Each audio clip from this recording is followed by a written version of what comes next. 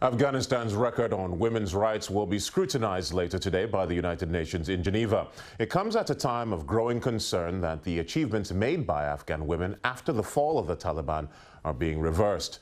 We've been to meet one woman who's at the front line of the campaign to improve women's lives in the country. My name is Nadia Hanifi.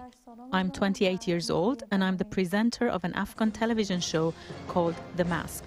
We talk about problems affecting women, family problems, inheritance issues for women who've lost their husbands, forced and underage marriages, rape and human trafficking.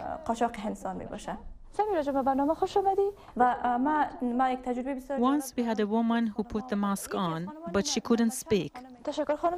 She just cried. I said to her, think of the chair in the studio as the first stage in your resistance. Stand up and use this platform to raise your fist for the first time. We are broadcasting in a traditional society where women are not allowed to go to work, to raise their voices, or do anything except stay at home and cook. Most people in Afghanistan are illiterate. We need to educate them. Men need to know about women's rights. Women need to know about their own rights.